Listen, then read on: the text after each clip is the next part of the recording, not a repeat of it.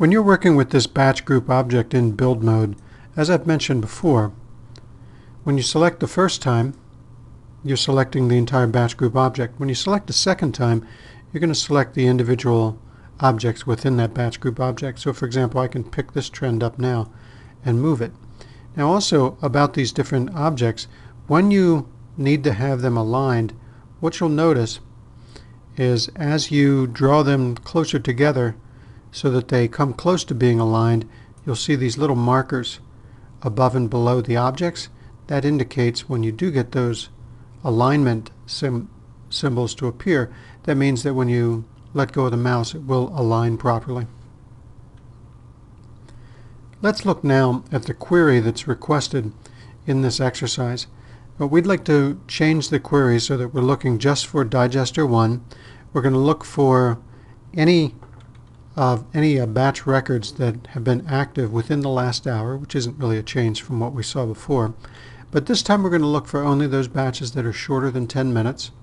And we're also going to apply a filter. The filter is going to be looking for this alias name, pressure.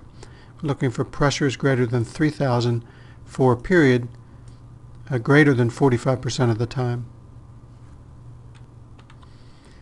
Now we came up with this pressure object because this is one of the aliases that is associated with the unit that we're working with, the digesters. Both digesters have a pressure alias, so we can make use of that alias in this filter. So here's how we'll proceed. I'll go into run mode.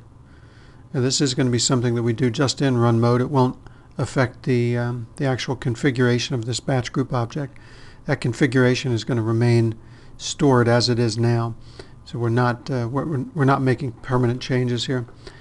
So within the unit name, I'm simply going to add a 1, indicating we only want digester 1. Now we're looking for all batches in the last hour, so this can stay the way it is. We're looking for all active batches. And what that means is any batch that was active within the last hour. So you make it a batch that started longer than an hour ago, just as long as it was active within the last hour. Now under duration, we're going to choose something, or only batches that are shorter than 10 minutes. You'll get a drop down here that you can modify. So for example, I can choose 1 minute and change that to 10 minutes. And then finally in the filter expression, this is where we would put the names of our aliases along with any expressions. So in this case, I'm going to use pressure. That's the name of the alias in here. And we'll say it's been greater than 3,000. The syntax we're using here is our typical performance equation syntax. Now this field down here called for period gives us control over what matching criteria in terms of time we need to make for this filter to become true. So in this case we're saying for a period that's greater than 45% of the time. You can also use absolute numbers there for greater than 10 minutes, for example, or percentages. I'm using percentage in this case. And we can of course specify between 45 and 75%, or at any time it was greater than, etc. So with these configurations here, what we should end up with is some much smaller, much more restricted set of search results. Right now we're getting many different results here, as you can see. And if I go ahead and choose search now, what we're getting is just those results that match this criteria. And of course if I were to switch this around to a different digester, we would see different results yet again. Yeah, there we go. Now, as I mentioned before, the changes that we made here, these are just changes in run mode, so we're not changing the fundamental definition. In fact, if you go into build mode and you double click on this object, you'll see that all the original criteria are still there. And of course what that means is if you do update this,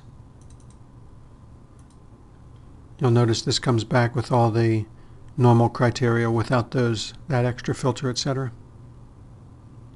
Well, the next part of this exercise is to do a very similar thing using PyDataLink. So I'll start that exercise by closing out a copy of this process book and opening up a copy of Excel.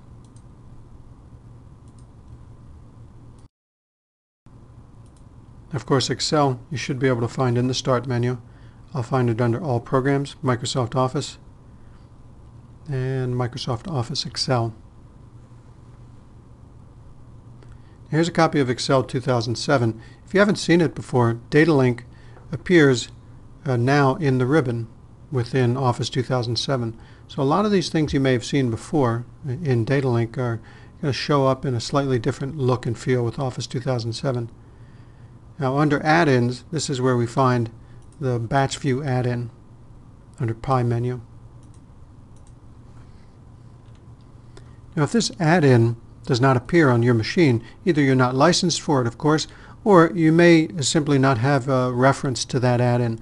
So if you go into the Windows option under Excel Options, or excuse me, that's the Office button under Excel Options, choose Add-ins, and then you can click on this Go button and go out and browse for the add-ins that you might need for this.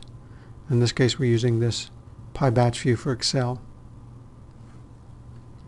Of course, in the Learning Lab environment, that's already configured, but if you needed to find this back home, you would just browse and you would find it where you've installed this BatchView client, which would be under Program Files, PyPC, Batch, and you'll find these two different add-ins. And you'll notice that there are two different add-ins listed there.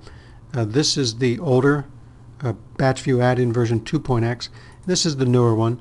Both of them do ship with the same copy of BatchView, and when making use of them, what you'll notice is the newer one actually invokes two or supports two different add-ins that appear in this BatchView, or in this list of add-ins here.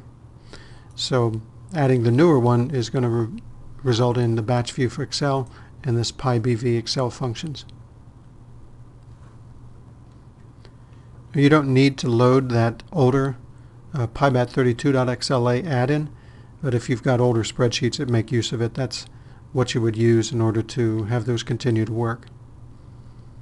Now in any event, I should be able to see that we do have a batch search that's available, and this is what we're going to be using to search for batches and then end up showing results in the spreadsheet.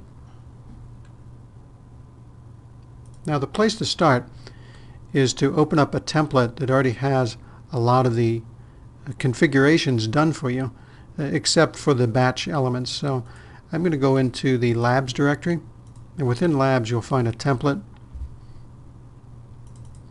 This is in section 2 under Using BatchView under the Template directory. Now this right here doesn't solve everything.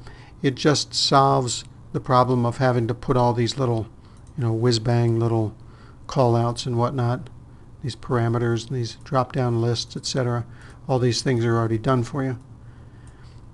So what we'd like to do is give you a head start with this so that you can concentrate on the important things, which are just the BatchView stuff. This other stuff, like being able to choose drop-downs, those are just, of course, Excel skills, so we're not really going to go into the detail on how to configure any of these things here. It's just essentially window dressing to make the report look prettier and be a little bit easier for people to make use of. Well, so what am I going to ask you to do in this particular exercise? Well, I'm going to ask you to retrieve some batch results using this BatchView add-in, Pi BatchView search here. So we're going to put these results on cell A12. As you can see, it is a bit of a setup here because the rest of this, all the different calculations are already set up for you. But again, since those have little to do with batch, we're not really concerned about that.